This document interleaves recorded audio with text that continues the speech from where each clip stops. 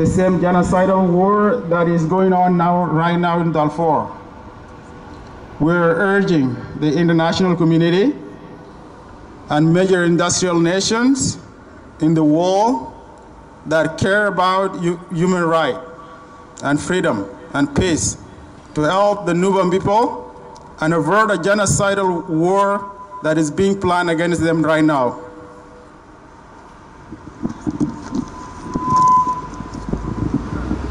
Our intention is to pressure and urge the international community, US, EU, AU, IGAD, and international NGOs to take action to avert another genocidal war in Sudan or in Nuba Mountain.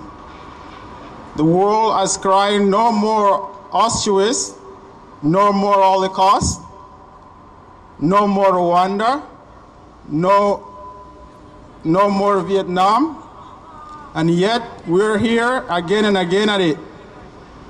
Genocidal war and ethnic cleansing, atrocity are still taking place with a greater intensity.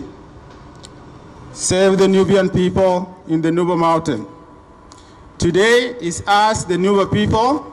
Tomorrow is the world.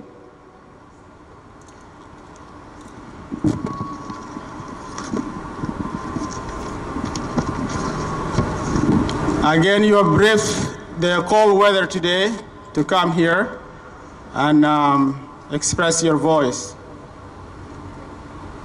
And we appreciate your help and your support. As you see the world today, it requires your help to stand up for your right as a free being. I'll give a chance for anybody who would like to say a word. And thank you very much for your presence here.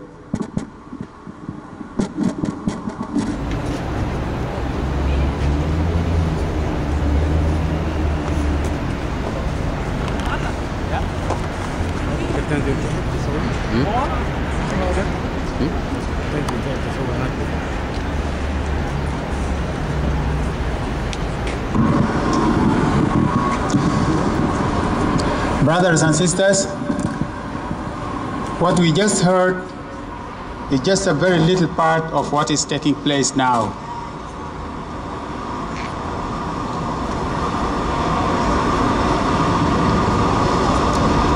We've been involved in a war, in a civil war that took place in our country, Sudan, for 20 years, all together with our brothers Southerners.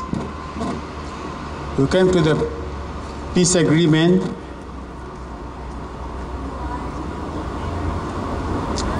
and we had the part of popular consultation. And that popular consultation was supposed to take place before the referendum that was to be for our brothers Southerners. We thank and appreciate the outcome of the CPA. But on the other hand, all what happened did not come to the fulfillment in the right way or in the right manner, which seems to happen a full negligence of the outcome of the CPA is not going to take place as the way it's supposed to be.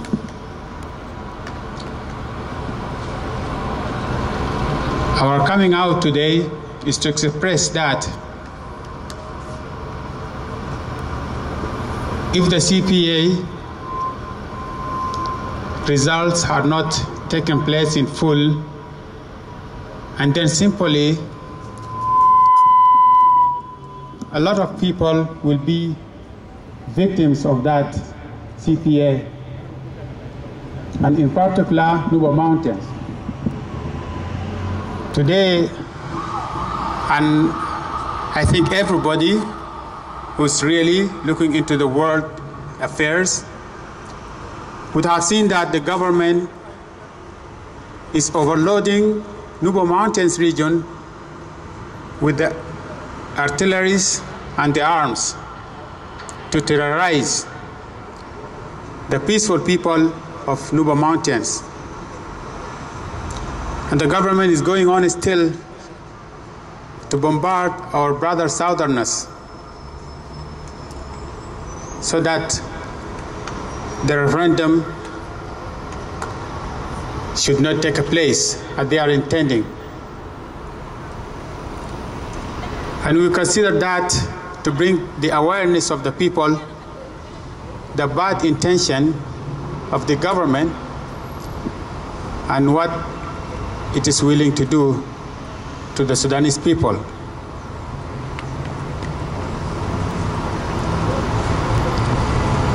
We speak it out aloud today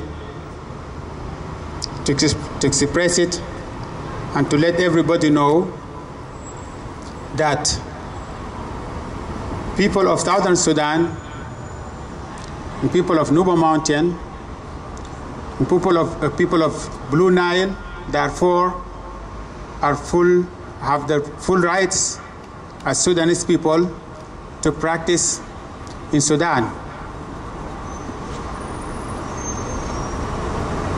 But the government, which is being supported by the Arab culture and Islamic culture, trying to impose it upon the Sudanese people to change their culture and to change their ethnical habits, which we don't agree with.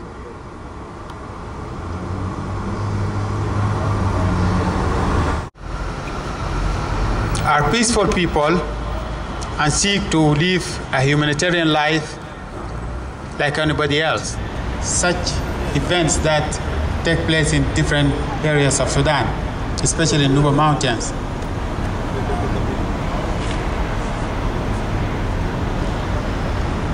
It is for the democracy that we move in such a way.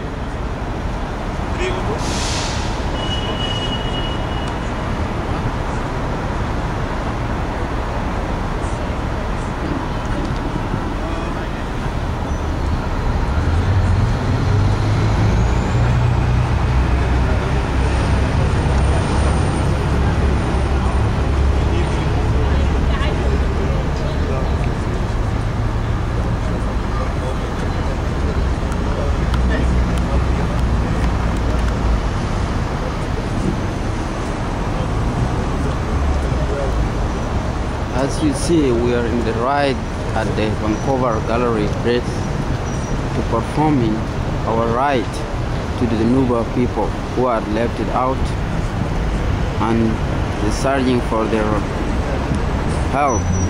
The world community can help the Nuba people of Sudan.